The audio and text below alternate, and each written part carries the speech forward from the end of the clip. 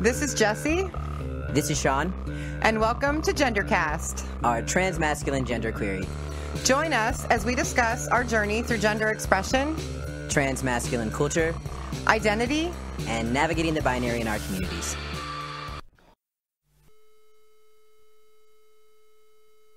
People have often treated my gender like there's this truth behind it, and I'm not telling it, and they sort of re-roll the magic 8-ball over and over when they keep getting answers that don't measure up. And they want to know what genitals I have, and what sex I was assigned at birth, and what my name used to be, and they want the truth. But the truth is, in all of the explaining why I was a man, I lost the plot. One day when I was asking to be called he, I realized I didn't really even think I was a man anymore, because the absurdity of the struggle to be accepted had made gender feel more like a comedy than a fact. So I decided to retire from the gender binary altogether and change my pronoun to the gender-neutral they. I'm out to dinner with my sweetheart. She's wearing a little black dress, a rhinestone bracelet. She looks beautiful. I'm in a shirt, tie, dress pants, jacket. And the waiter keeps mercilessly referring to both of us as ladies. Can I get you ladies the bill? Can I get you ladies some more coffee? Would you ladies, either of you ladies, like a dessert? And I'm obviously anything but a lady. And I realize that the English language is sadly devoid of names for people like me. And I try to cut the world some slack for this every day, all day, and the day after that too. But the truth is that every time I'm misgendered like this, I am reminded that I do not fit, that I am not this, and I am not that. I am not seen. I can't be recognized. I have no name. I am invisible.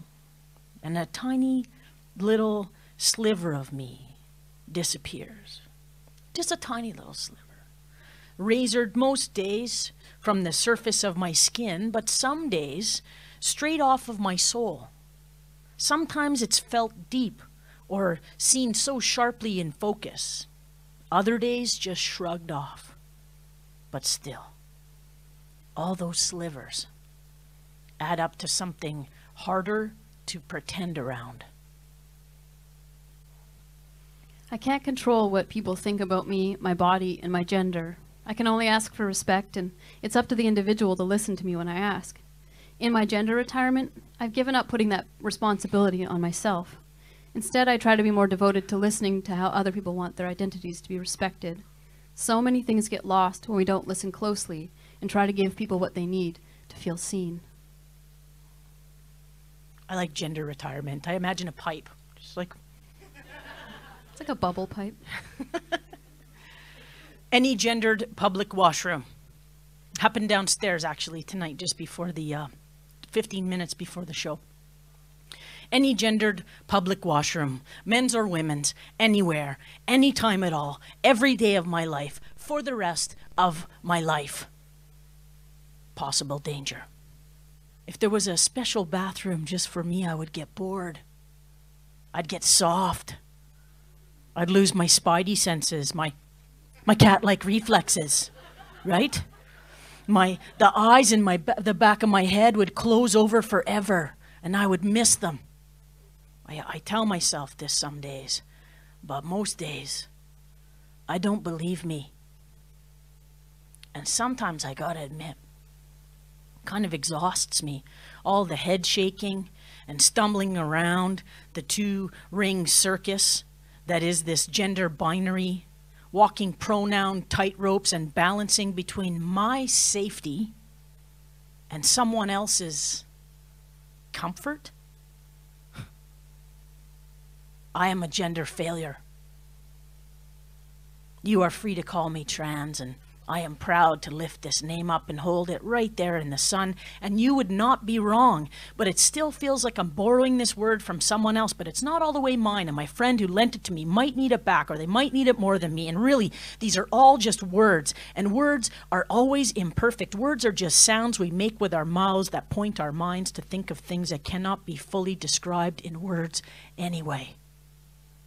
I am a writer, so I know exactly where words fail us.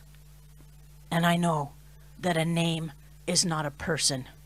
It is just what we have agreed to call them. And the thing about rarely being seen, the thing about being something else, something other, something not this box, not quite that box either, the thing about always being called words that bounce off of me or fall flaccid, flat at my feet, is what a heart balm it is when she looks right at me like she does. How she heals me with that sideways flicker in her eyes look, that you just wait until I get you home look. Yeah? How her hands on me help me own all of this body again. Her hands on me, how she takes what she wants and then gives it back to me when she is finished. Gives it back to me better somehow, more whole, and all the sweeter because it took so long for me to find myself, to truly live inside all of me. Welcome to Gendercast, episode 36. We're here with Ivan Coyote and Rae Spoon and Clyde Peterson from Gender Failure. And we just finished the opening night for the Seattle Transgender Film Festival called Translations. Welcome to Rae, Ivan, and Clyde. Hello. Hi. Hello, welcome. So we usually start our interviews with having our guests identify sort of your self-identification around your gender or however you identify across multiple identities, your positionality, so that our listeners have an idea of where folks are coming from and starting from in terms of narratives and conversation. So whatever you want to tell us. My name's Ivan and I'm a Yukoner and an author, a performer. I identify as a trans butch. I'm a female assigned at birth and I drive a truck. My name is Rae Spoon. I don't know how to drive, which means I'll never become an adult where I grew up, in the prairies. I identify as gender retired. I go by the pronoun they. I'm also a musician and an author, and that's all. My name is Clyde Peterson, and I live in Seattle, and I'm an animator, and I go by he or they or dude or bro. And I also drive a truck, and it's small, but it's sufficient. For listeners out there who obviously didn't get to see the show tonight, can you tell us a little bit about Gender Failure, some events or shows you have been excited to do or are coming up, and how long you'll be touring for? Gender Failure is like a multimedia show made up of stories, music, and animations. And we have been touring it without the visuals for about a year, but the visuals have come in since last spring. And our most recent show, we did this in London last and then New York. And Regina. Oh yeah, it's not a joke. It's a town in Canada. Rae and I guess we started collaborating, I think in 2006. And we did a show called You Are Here, which was kind of like a family history show of my family history, and Rae scored it with music. And Rae at the time was playing music and not doing any text. And then we decided that we wanted to do like a very queer and trans located work together. And when we got together last April of 2012, Rae started pushing me to do more music and I wanted Rae to do more text. So we kind of pushed each other outside of our comfort zones, and we premiered 45 minutes of that show at a little theater called Dixon Place in Manhattan, and Clyde saw us there. Wait, I have another thing. Oh, Rae has a thing. The reason why we met Clyde is because we did You Are Here, and Clyde's dad Art saw us. And Clyde's dad Art was our fan first, and then that's how Clyde knew who we were. So that's just all. That other show led into Clyde, and then Clyde. So I knew about you. I knew about you because Yeah. I was drunk. Oh yeah, Right, yeah. That's how show business works. But someone's dad sees you and you become friends, and then. And yeah, so then Clyde saw us do 45 minutes of Gender Failure of the first incarnation, and then wrote in his journal, really cute, and showed us this in London as his like goals for the year, like visualizations. He wanted to do visuals with Rae and Ivan, so that happened. The lesson here is write it in your journal.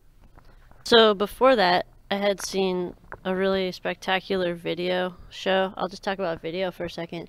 I got to go see Sufjan Stevens play at the Paramount in Seattle, and he had with him an amazing animator from New York who's this killer lady animator, and I was like, what? They had like 7 screens and 4 projectors, and I was like, I want to do that. So I'm learning how to VJ through gender failure. So that was kind of my track towards gender failure, and then I saw the show in New York and was really excited. But I'd always been a fan of Ivan from seeing them read throughout my drunken college years. So it's true, there's a video of it. I saw you at the Butch Voices regional conference down in Portland, and yeah. So Clyde, being a Seattleite, I've seen some of your work recently, most recently at the Sisters Fit touring show. Do you want to talk a little bit about your other work, sort of what you're up to these days? And I really liked the visuals with the show. I almost couldn't imagine it without them. It looked really good and really highlighted you guys nicely. Sure. I have a couple projects going on this year. I have a TV show called Boating with Clyde, and I take musicians on my boat, which is a dinghy that I built, and it's 8 feet long. It's called Clyde Jr., and it's pink. I tried to paint it fire truck red, but it turned out ladybug pink. And they perform on my boat, and then I edit it, and it's like the Muppets, but gay. So that's on the internet. You can watch it at boatingwithclyde.com. I'm starting to shoot the 3rd season this year, so it's pretty exciting. There's puppet shows, gay puppets, gay fish, newscasters. One is named Pinky Bottom Feeder. He is paired with a grumpy anchorman named Old Salt, who had a gay relationship in the 70s and is now a curmudgeon. That's mostly what I'm up to. I have a Boating with Clyde art installation at For Culture in September. It's my first solo exhibition in a long time. And I'm working on gender failure. It's like a continuing project. And I work at Real Girls, which is awesome. I teach young women ages 9 to 19 how to make movies. Also, non-gender conforming youth go there, which is sweet. I just wanted to add one more thing about the show. We've had some new media for this piece called Who Do You Think You're Fooling? And I'm super excited about it because I've been just like researching trans history. And it's pretty interesting to research trans history for this show because you want to find gender failures. And I've been like looking for the people who failed throughout history, and it's been so inspiring. Like post on the internet and I'm like, okay, tell me your favorite trans heroes. And people, they really are telling me a lot of successes. A lot of people who really have crossed over, who really have made it big, being RuPaul and all these people. And I'm like, actually, I just want to know. A hot gender mess. Yeah, just give it to me like that. So that is like something I'm very excited about gender failure. Is like I've learned a lot about the history of our community in the last month just researching this piece, and it's been cool. Great. Thanks, Clyde. This next question is for Rae and Ivan. So your performance is really personal, and I'm just wondering if you can talk a little bit about how it is to sort of put your personal stories out there on stage night after night as you perform, and sort of what that's like for you and how you feel about that. My work has been intensely personal for, well, my 10th book, which is actually called Gender Failure, which I'm co-authoring with Rae, and some of Clyde's visuals are going to be in there as well. So, you know, it's been, I guess, close to 2 decades now of doing intensely personal work and putting it out there, and it still feels risky to me. And there used to be things that I wouldn't talk about. There still are many things I won't talk about, but a lot of the things in Gender Failure, this particular show, were things that I had at one point said I'll never speak about in public. I don't want to have my top surgery, for instance. When I made the decision that that's what I was going to do and I was going to proceed forward with that, I remember saying to my partner Zena at the time, I'm not writing about this. It's not for public consumption and it's not for public discourse, and I don't have any interest in dialoguing or arguing or justifying myself and my choices around my body like that. And then I quit writing a column at Extra West, which meant that I quit having my work immediately commented on anonymously online. And that was incredibly freeing for me somehow. that I didn't have to deal with internet trolls in that way. People who didn't even have the ovaries to sign their real name to things. And that really freed me up in a really huge way. And I realized that I felt like it was important to document and to share this ongoing story. And I think that's one of the things that resonates with people, is that we're talking about real things and our real selves, and we're there physically doing that. And that's one of the sources of power of the material. But there's still times where I'm like, I can't believe I'm about to say this here with that person there. And, you know, because I don't have any control over who walks through the door. But it's been a constant breaking down of my own assumptions about how people are going to handle the material. I had a nice little old lady came up to me tonight and was like, it really resonated with me. I don't know what or why or how or what parts, but I wouldn't have thought, looking at her, that she would have found some reference to her own struggle with her body in the work, but she did. So it's a good learning experience for me. Yeah, I just played music for years. So music is like a really different format. You just like play your song and then you don't talk a lot. Well, I talked a lot, but you don't have to say anything like truthful really, or like you don't actually like do a narrative or whatever. So what happened for me is like actually the way I started writing was the National Film Board is making a musical documentary about my childhood, and so I was like, oh no, and then they tried to just fire questions at me and I was like, oh my god, my childhood is a minefield. So I was like, all right, I'm just gonna write 10 stories. And anyway, so that's kind of how I got started. Is I was just like found the 10 most like wrenching things. Like, I was just like trying to map it out, you know. So and then it ended up turning into a book, and so yeah. But then with this, all of that was kind of happening all at the same time, and it was Ivan who kind of encouraged me to read the stories on stage, which for me is like, you know, at the beginning of making something, you don't imagine even doing that. Like you can't imagine doing it when you're writing it, because I wouldn't have written it. And I remember even in the first shows, I was like almost weeping on stage, which I've now calmed down a bit, or like really freaked out, and that was like a really different experience. Reading is really different from playing music for me anyway, because music, there's just like you're doing a lot, all your hands are busy, like you're not thinking a lot. So yeah, it's been quite a process, but like really interesting how that's changed how I relate to the audiences I perform for. Like how personal it is. It's actually ended up giving back a lot. You know, you feel like you're putting yourself out there, and it encourages other people to kind of tell you their stories and relate to you, and so it actually made me feel less lonely than more vulnerable and weird. So that's good. Anyway, yeah, so that's how I feel about it. So this one is for Rae. So being a fellow they, them, gender neutral pronoun person, trying to navigate the binary as well, I know that you just put out a response to the Toronto Star article that was out about you, and then responded to it on your Tumblr. I guess the they and them pronouns just sort of made them explode, or their word processor explode, or something like that. So do you want to talk a little bit about what happened and sort of your response around that? Well, basically I went by the he pronoun for about 10 years, 11 years or something like that, like in public, and I was going by they in my private life for a while. In Montreal, it was like a very common pronoun, and there's a lot of support. So the thing I found out about coming out of as the they, I did that my last album came out, and I usually do interviews in a lot of the weeklies, kind of entertainment papers, a lot of the mainstream papers in Canada when I tour. The thing I kind of felt like was, because it was like 11 years later, there was a very big change in climate between when I came out as he.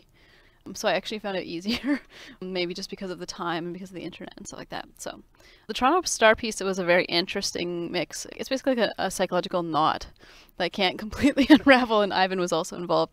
But yeah, basically my response was about just making sure certain people weren't written out. They chose mostly white people to speak to. I'm not sure of everybody's ethnicity. Basically, they focused on white transmasculine people, and wrote out people like Alicia Lim, who were like a big part of the story with what happened with that extra earlier on. So I think the thing, when you deal with journalists from mainstream papers, you're like, okay, they're always like, I'm going to use your pronoun. And you're like, yeah. And then you're like, you know what? Just check with your editor. And they're like, no, I'm going to use it. It's this sort of back and forth that always happens. And then inevitably, it always isn't. Very often it's not used. I think, you know, I choose not to argue about the grammar validity of the they pronoun, because I don't care. There are many pronouns that don't have necessarily the same like history, and I don't really care. Like, I'll try to call anyone any pronoun they want. And I just, when I speak with the mainstream media, try to accentuate how it's just like, why not try to make people feel comfortable, which is my feeling about it. So with the Toronto Star, it was kind of a shocking thing. I was DJing and I slept for 4 hours and I woke up and, hey, you're on the cover of the Toronto Star. And yeah. Anyway, Ivan could probably speak more about it. Well, can we say what happened? Yeah. What was the exact quote? Okay. I mean, basically, I didn't answer the person, first of all, when I got the email. I use the they pronoun. That's a recent thing for me. I use he sometimes. When I go into public high schools, I still use she. And sometimes when I deal with the mainstream media, I use she, because I would rather talk about that my 10th book is coming out. Now I have 4 films out and 3 CDs, and I've been a touring artist in Canada for 20 years, and and the work I do in schools. I would rather talk about that than have a discussion like this about what pronoun I prefer or don't prefer, and then have them inevitably, indubitably fuck it up. And so I didn't get back to them. And then she wrote me again and said, I've talked to Rae and I spoke with Bear, 2 trusted, beloved friends of mine. So I talked to her, and I couldn't have made it any clearer that I didn't want her to ever paraphrase any kind of descriptions of not only myself, but any of the people, in how important language was and how it was paramount, fundamental, foundational to the whole discussion.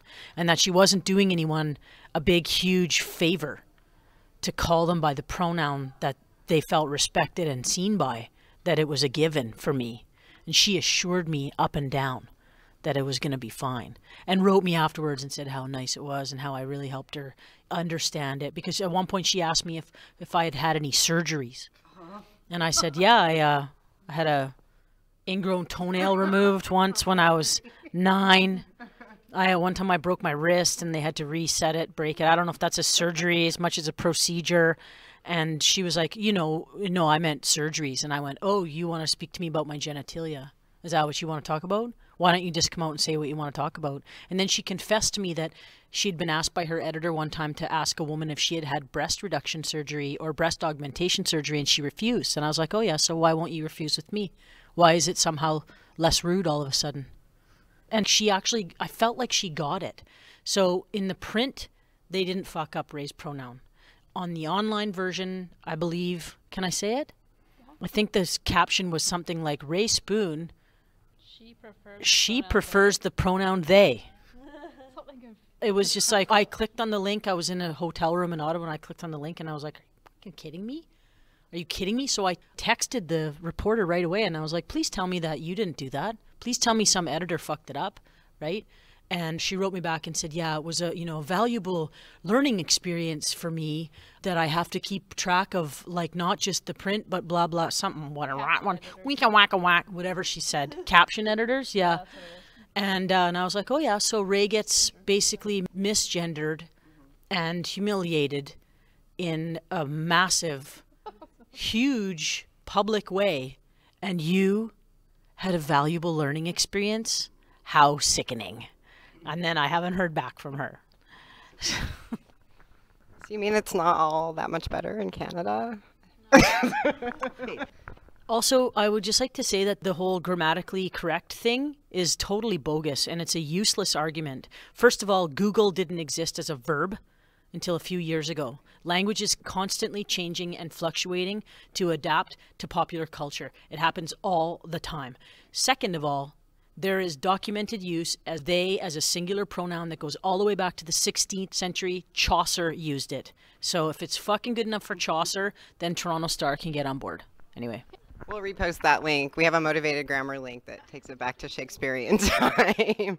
I really appreciate what you said, because I definitely think it should be more about the work and not sensationalizing and monstrositizing our bodies. And I think that's why it's so critical that we have alternative media outlets. And that's one thing that we've really strived for when we talk to folks on the podcast, whether they're trans or not, that's something that is very important to us. And I'm really glad that you talked about it being like privileging white folks and transmasculine folks, because I think that's often what happens with mainstream media, who winds up on TV. I mean, the media here is just such an arm of capitalism and all the gross things.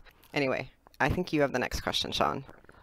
Okay, so the next question, Ivan, is for you. And I first kind of learned about your work through, I had a friend link me to the YouTube performance where you're doing the To All the Beautiful, Kick-Ass, Fierce, and Full-Bodied Femmes out there, especially as someone that was butch identified for a long, long time, and really navigating those spaces and having my female partners and or friends ally with me in bathroom spaces. And that particular piece really resonated with me about how I move through this world. one of the things I thought about when I knew we were going to be talking to you folks was how hard, with the kind of ever-changing evolution of gender politics and discussions, how difficult it is to go on record. Like we talk about it a lot with this podcast, like my gender journey is documented. How I thought about myself and my gender and what's happening around me 2 years ago has changed over this time, but I'm kind of always on record having to own that, right? And I have to embody that everywhere in kind of this evolving gender conundrum that we all kind of navigate, both personally and with our community around us. Does it feel difficult to kind of embody all of those years of gender exploration and dialogue, especially when political agendas and social movements kind of change over time? Like, how does that feel for you? Especially, you had said earlier that they was new, you know, like this is kind of a new thing. How does that work while you guys do your art and as these things change over time?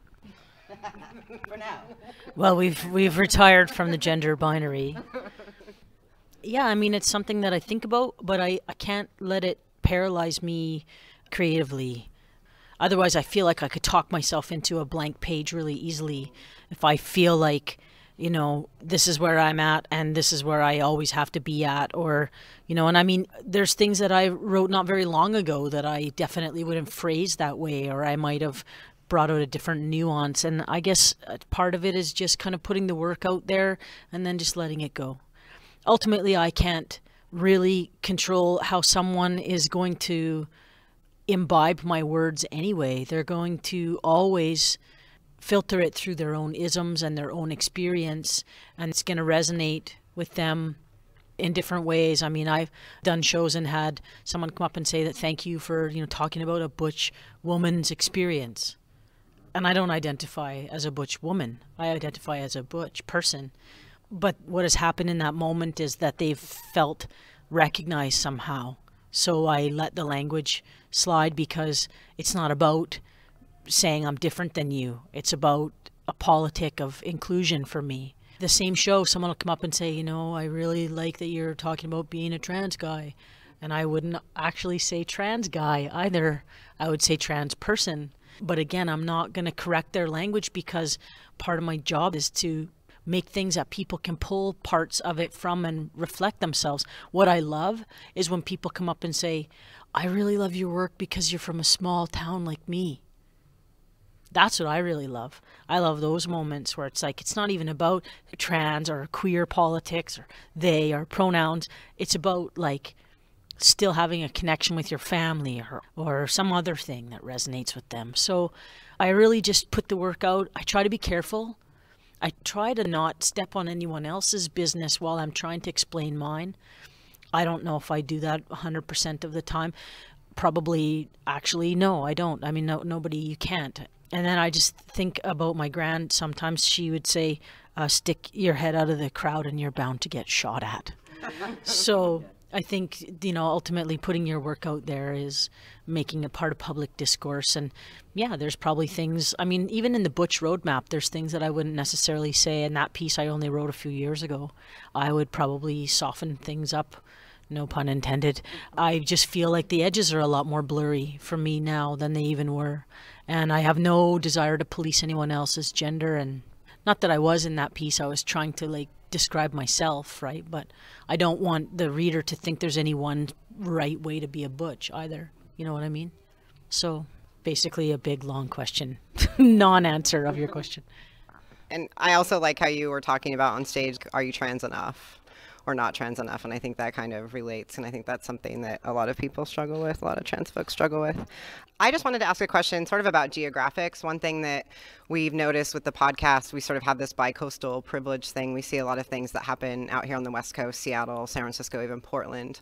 And similar stuff may be happening on the East Coast, but in a different way. But we have a ton of listeners like in Texas and Utah that don't have access to probably a more politicized queer and trans community, but even just more people, more population happening. So you guys touring around, and where have been some of your favorite places to go and places where you've had unexpected amazingness happen, or just maybe a story you want to tell about being on the road and how it's been different at different spots? I haven't toured that much with gender failure, but I have toured a lot.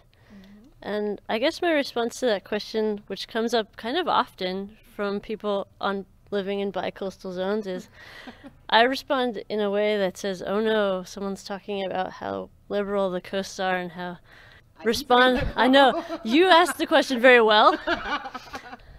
But I think the idea that a lot of people will pull from that is that idea that the coasts are liberal and the middle is corn or something, but I really would disagree with that. I've toured a lot with Kimya Dawson in the middle of the country. I did like 5 tours 2 years ago in the middle of the country, just from Detroit to Athens, Georgia, and I find that people are just as compassionate and smart and educated in those places. Not necessarily about the same thing. I feel like the coastal regions are spoiled and privileged. I don't like saying that word, but I'll say it.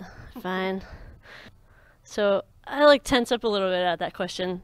It's kind of like when someone who tours a lot and is from the Northwest is at a show and they say, well, we went on tour in Alabama and let me just tell you a story. I get real tense at that very moment and I think I should probably leave the room right now because I really don't want to hear a story like that. Rae, would you like to add a different context to this? Speaking towards gender failure or something? Well, Canada has 3 coasts. Let's not forget the Arctic Ocean. We've been almost there. Anyway, tri-coastal. But like, I've only met a few trans people up north. But anyway, sometimes Ivan sends people like, I'm the only trans person in town. I'm gonna hang out with you because I'm friends with Ivan. And you're like in Yellowknife. You're like, yay! And then they take you to a secret desert. Yeah. Hey, Marcus, what's up? How's Yellowknife? Thanks for taking me to the secret desert. So yeah, I don't know. I grew up in a town that's like in the middle of Canada, and I basically came out as transgender, and I started making country music on the same day. I don't understand. And I played every small town, like so many small towns in Canada, because you have to.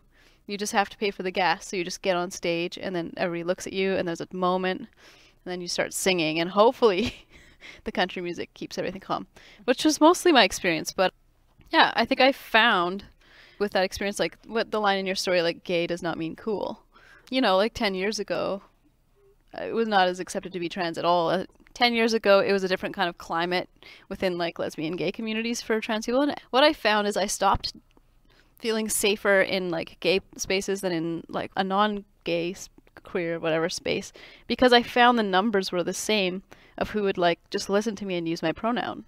Like I could be in a small town and you could just meet someone who, there's some people who they just see something they've never seen before and they go, oh, and then they just respect it. But it doesn't matter necessarily the background. The numbers are always kind of, so I just started calling it squares and not squares.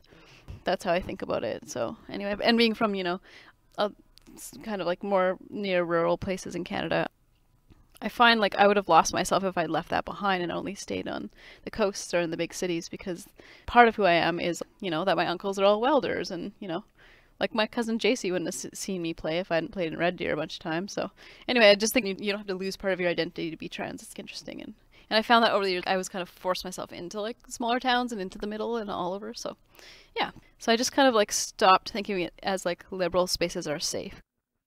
I think all 3 of us feel a little uncomfortable that hasn't been stated is part of that argument about everyone in a big city is liberal and everyone from the Midwest or the prairies in Canada is somehow like more conservative or more redneck or less educated is really classist for me. I'm from a blue-collar family up north in the Yukon, north of British Columbia, which is north of Seattle. So basically, Seattle is the south for me. And one of the things that I really appreciate about my blue-collar family, I just got a letter from my grandma with a clipping in it about a couple dealing with one of the partners in the couple transitioning. And she was like, I thought of you and Zena, and I thought you might enjoy this. And to just paint an entire part of a country and say that they all think like that there is a big ism right there. I'm not party to, I don't see it that way.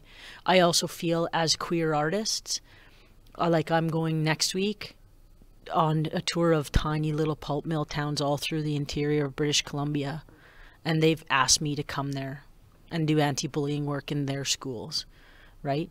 I think that that's a really fantastic thing, and I'll go there. I don't find it any more terrifying, except for sometimes motel parking lots. But other than that, you know. I to drive though. I can't go anywhere. I'm running. I'm joking. So I think that's a big part of it. Oh, you want to talk about my grandma? Yeah, so like Grandma Pat is cool. I met her a couple times. Basically, we got back from this show outside Whitehorse, and I was taking my shoes off. Let's face it, everyone's scared of their own grandma. You know, you're scared to be like, guess what, I'm trans. Or, like, that's like the hardest person to be like, so, sometimes anyway, for me, I found, and I was like, I came in and I didn't have my shoes off, and she said, are you a he or a she? Because she'd been reading the paper and we had an interview. And I said, what do you want me to be? Because I was freaking out. Anyway, but she was being really cool about it, so. I don't know, it's interesting because she's really, really smart. She reads a lot. She just read it, synthesized the information, and was like actually just trying to be respectful, even though it terrified me at the time. But yeah. She's 94. Yeah, she's 94, so. It's really interesting that that's where you went with it and that it raised that for you. And I'm really glad that you spoke to the things that you did. And Clyde, kind of what you were saying about just by saying that we're othering sort of the rest of the country, because I feel like it's surprising where we do find allies and where we do find people that accept us, and oftentimes it's not in the LNG or the broader gay community, kind of like what you were saying, Rae. But I appreciate you talking about the class part of that. So the one thing I did want to bring up, because it's something we talk about off mic and on mic a lot, and you kind of spoke to a little bit during the show, is am I trans enough and am I still part of the sisterhood? You know, in the sense of having a history that's rooted with one community and using different pronouns or identifying in a different way or taking medical steps for some folks, like how you then don't belong to either, and you're always kind of navigating those spaces and trying to either prove that you're worthy or find that shared history and try to like really claim it. I think it's something really difficult. So especially with being out in the media and like navigating all of that, have you seen your audiences change, and or have you had different conversations or different struggles with things as they kind of come to all of you? I guess like what you're saying, some of the worst things came to you from inside the community. Like I would say some of the worst things I've ever heard said to me were by trans people, you know, and I think it maybe because I tour, so I travel, and then people are trying to relate to you. But sort of being like, well, it's good you go by that pronoun because, you know, you don't, you know, you haven't done anything to look more like a man or that kind of stuff. You know, people that I kind of like sort of supported through their transitions coming back like years later and being like, are you still a man? And I'm like, yep, still hanging in there. I don't know. Or at the time I was. So that's kind of what brought me to retiring, was making a statement. My retirement from gender was more of a statement within the trans community to be like, I'm not trying to be a man. And, you know, like that's not my goal. And I just don't feel the need to be gender myself, and I'm happy to respect everyone else's gender and, you know, whatever decisions anyone makes for themselves. And but yeah, that's my feeling on that part of it. So I think the same thing applies where I was like, you're not necessarily safe in any area. And it seems to me like with gender neutral pronouns or stuff like that, like I almost felt like I was waiting till it was okay for me, even being trans, like within the community, and then a couple of years ago I was like, oh, this is getting pretty roomy for me. And I started having a good time. I was like, sweet. Anyway, so, you know, hopefully it can keep moving that way for a lot of people. I think Rae came out as he at a time in their career, now they, where I think that really hurt Rae's capacity to build an audience. We've talked about this. We've talked about negotiating that. I made a conscious choice to keep on using she in my public life because I didn't want it to be a focus of my work, and because I knew that it would cost me in ways that I wasn't ready to pay yet. There was still a lot in the lesbian and like women's community. There was, I think, a lot of judgment around that, and I saw it really hurt Rae's audience. I think it's a testament to the fantastic artist and human and creative soul that Rae is, that Rae has been so successful when having to fight transphobia within the queer community in such a really intense way. Just when Rae was starting to really bust out. Like I really saw that happen as Rae's friend and as Rae's collaborator. It was hard to watch. Yeah. And I think there is more space now, definitely. And I think we owe a lot of that to our artists who are constantly kind of eking out these new spaces, right? But on the upside of that, well, it's true actually, when I came out as he, like I would have a crowd, like you could cut that into 10% actually, like it like really cut it, you know, but I don't regret it. I think the nice thing is it actually plays into capitalism too, where I'm just like, all right, now I'm free. I felt like I was just like, I was already trans, so I could just like, I was just drunk on freedom, and I was like, wow, I'm gonna be a country singer, now I'm gonna move to Berlin, now I'm gonna make electronic. I was just like, I could just do whatever I wanted, really. And so I've been having a lot of fun too. You have anything to say to that, Clyde? I really love it when you say that you were drunk on freedom. I've seen you say that twice in my life, and it always inspires me. I'm not sure if I can answer this question in the right way or something. I feel like I've definitely had some of the hardest times in navigating changing genders and like developing that with people I've been very close to or dates, and not so much with audiences. I can relate a lot to what Ivan was talking about like not correcting people after a show, just letting them read whatever they need to read to go home with a newfound sense of they're not alone. Because I personally don't care how people identify me. I won't correct people. I don't want to spend the energy on it. I don't really care. That's kind of where I stand at.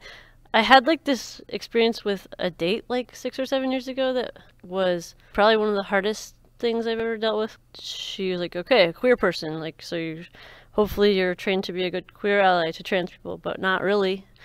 And she was like, you don't stand up for yourself. You don't tell people.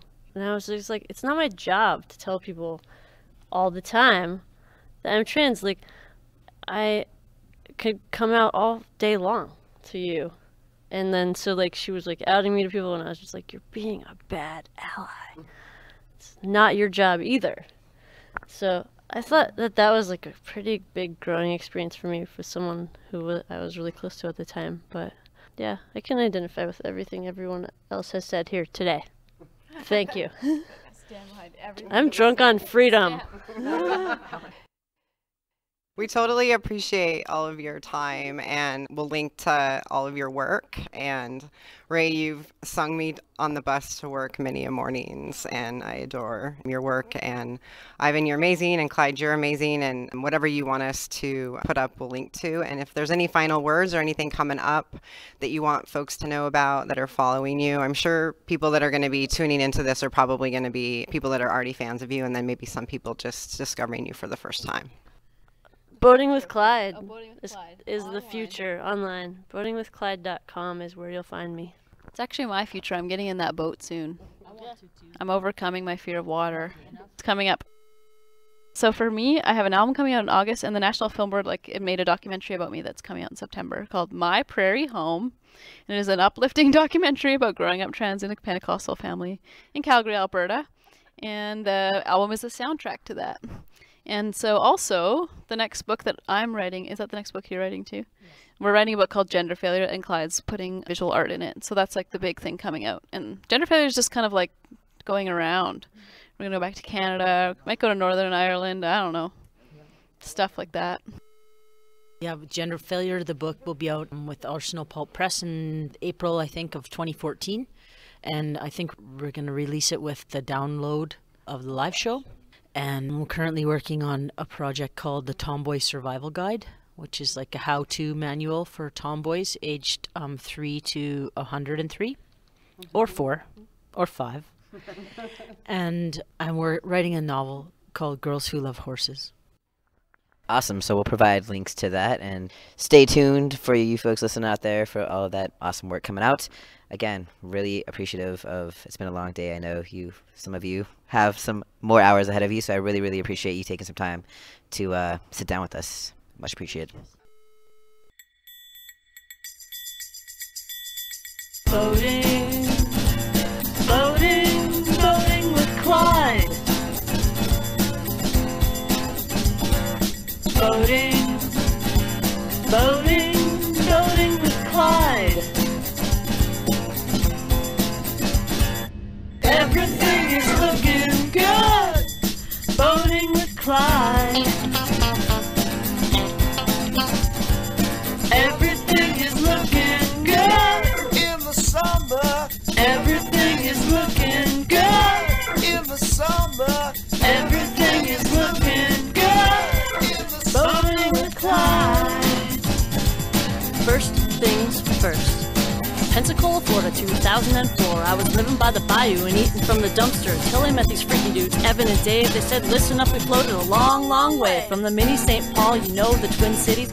Took the big old Mississippi and its tributaries. Now we're living on an island a few blocks from your house. We got some guns and some dogs. Come and chill out. Everything is looking good. In the summer, everything is looking good. In the summer, everything is looking good. In the summertime. Next thing you know, we're all building this boat, drinking beers in the backyard, playing like it's gonna float. Plywood, power tool, nail in the tack, bend the wood in the jig and fiberglass. 6 years later, this thing still floats. We're explorers of the brackish waters of the West Coast. My hometown, Seattle, I'm seeing it with new eyes. Sunny, hell yeah, let's go boating with Clyde. Everything is looking good in the summer. Everything is looking. Welcome to episode 37 Check-ins. This is the Performance Series 2, following up to the Gender Failure performance by Rae Spoon and Ivan Coyote and animation by Clyde Peterson. Again, just a huge big thank you to these three individuals for sitting with Gendercast after their show late at night of opening night of the Translations Film Festival, and special thank you to Translations Film Festival and the new Translations Festival director Sam Berliner for helping us get the interview set up and getting it to where Gendercast could sit down with Rae, Ivan, and Clyde while they were here in Seattle. Just a couple check-ins. Summertime is ramping up and Gendercast is definitely busy. As many of you saw, Sean just wrapped up his master's MSW research project, and he sounds like he got a lot of responses, so thank you to all of you who responded. And that's just super fantastic. For some of you that are local to the Seattle area, I just wanted to give a shout out to the petition that's going around called Queers United for Ending Violence, which is a petition in opposition to a group in Seattle called Social Outreach Seattle, asking for increased police presence up on Capitol Hill, which is the queer neighborhood in Seattle, in response to some recent violent crimes and co-opting the rainbow flag and putting the Seattle Police Department emblem on it. I'm going to go ahead and just read the petition because I think that'll give all the context that you'll need to kind of understand what it is that it's all about. Dear Social Outreach Seattle and broader LGBT community, we acknowledge that responding to violence in our community is important, and working together to create solutions for our collective safety is critical. It is with compassion and holding space for those harmed that we speak out against the call for an increased police presence on Capitol Hill. The Capitol Hill Anti-Crime Violence March and Rally held on March 22, 2013 suggests that recent violence on Capitol Hill is being perpetuated by neighborhood outsiders and quote-unquote criminals who are attacking, quote, members of our community, unquote. This framing of violence fails to acknowledge the many forms of violence experienced by LGBTQ people, most critically, the violence perpetuated by the police department and the criminal justice system. It is dangerous to ask to remove, quote, criminals from Capitol Hill because many LGBTQ people are seen by police as those very same criminals. Let's be clear. This event was a call to action, co-signed by the police department, that is now being used by the city as a, quote, community mandate for increased police presence, e.g. the mayor's announcement of the park ranger program for Cal Anderson one day following the march and rally, which reroutes public funds from parks and recreation programming to this expansion of the Seattle Police Department's anti-crime team. The police have demonstrated that they will enforce this community mandate with disparate results towards queer people of color, trans-astric people, queer youth, sex workers, those without proper papers or identification, homeless queer people, people with disabilities, people with mental health challenges, people under the influence of drugs and alcohol, and the poor. This will result in many queer people facing even more violence, harassment, surveillance, arrest, and imprisonment. The Seattle Police Department has been found in violation of the civil rights of people of color through violence, excessive force, profiling, and retaliation. In its July 27, 2012 decree, the Department of Justice found that Seattle Police Department has engaged in a pattern or practice of excessive force that violates the Constitution and federal law. There's a link to that report in the petition. In addition, the report, signed by the Department of Justice, President Obama, and the City of Seattle, emphasized that their findings, quote, raise serious concerns that some Seattle Police Department policies and practices, particularly those related to pedestrian encounters, could result in discriminatory policing. It is with this report in mind, as well as the many personal stories and experience of members of our community, that we know that more police presence will lead to more of these pedestrian encounters and therefore more discriminatory force and violence directed at our community by the Seattle Police Department. In many of Seattle's queer and trans communities, police are widely known to engage in arbitrary profiling, intimidation, and unchecked violence, including physical and sexual assault, particularly of trans women, queer youth, sex workers, people who are homeless, and other marginalized LGBT people. This has resulted in many queer and trans people fearing simply walking on the streets where police are known to patrol. Nearly 1 in 6 transgender people, including 21% of transgender women, have been incarcerated at some point in their lives, far higher than the rate of the general population. Among Black transgender people, nearly half have been incarcerated at some point. We believe asking for more police presence will only lead to many queer and trans community members, particularly people of color and poor people, to face even more violence, harassment, and arrest. We demand a change in tactics, imaging, and direction to respond to the recent and ongoing forms of violence experienced by our community's friends and loved ones. We object to the false LGBT branding of the rainbow and, quote, safe space stickers with the Seattle Police Department emblems. This is indeed extending the reach of the prison industrial complex in our city, in our community, in our neighborhoods. This is not the liberation the rainbow once meant to us. Signed, Queers United for Ending Violence. And that's what the petition says. We'll post a link to the petition and to the Facebook page. And the other thing I wanted to talk about was the Philly Trans Health Conference coming up. The conference starts next Thursday on June 13th and goes through Saturday, June 15th. And I'll be co-presenting on Thursday, June 13th, workshop with Axel Cricchio at 4:05 p.m. on June 13th. Called The Multiple Blank of Trans Parens Identity. And I'll post a link to our workshop presentation. And then in addition to the workshop presentation, Gendercast is super excited to have a table at the Philly Trans Health Conference, and our lead intern Gilligan will be hanging out at the table, and several of us will be working with him. We're hoping to maybe get a couple mini interviews on site at the conference, so if you're going to be at the conference, we'd love to have a couple minutes with you just to hear about what you're thinking about the conference or talk about what kind of cool work you're doing where you come from. I know last time I was at the conference, Sean and I met folks from all over the country, so it was really great to meet people from Kentucky and Tennessee and just see the really amazing work being done all over. I'm also going to post a link to our website blog post that talks about if you have a little bit of time at the conference and you want to hang out and table with us, we'd love to have you. So there's some sign-ups. You just shoot Gilligan an email and he'll take it from there. I also wanted to give a shout out to one final thing that happened here in Washington State that hopefully is happening nationally, but it is through our Washington State Department of Licensing. And there's a new updated list of all the different sort of healthcare providers that are designated to allow you to change your gender marker on your driver's license or ID. It's been expanded. It includes medical physicians, internists, endocrinologists, gynecologists, urologists, osteopathic physicians, psychiatrist, psychologist, Washington State licensed naturopathic physician, Washington State licensed advanced registered nurse practitioner, ARNP, Washington State licensed physician's assistant, PAs, and Washington State licensed certified osteopathic physician assistant. So that's pretty awesome. It's been pretty widely expanded. So we'll also post a link to that. That's Gendercast episode 37, performance series number 2 check-ins wrapping up. Hope to see you in Philly and hope you're all venturing into a really awesome summer, and you'll hear again from us later on in June. Thanks. Copyright 2013 Gendercast, our trans-masculine gender query. All podcast content and information related to these podcasts are the property of Gendercast producers and may not be used without their written consent. Contact gendercast@gmail.com for written permission.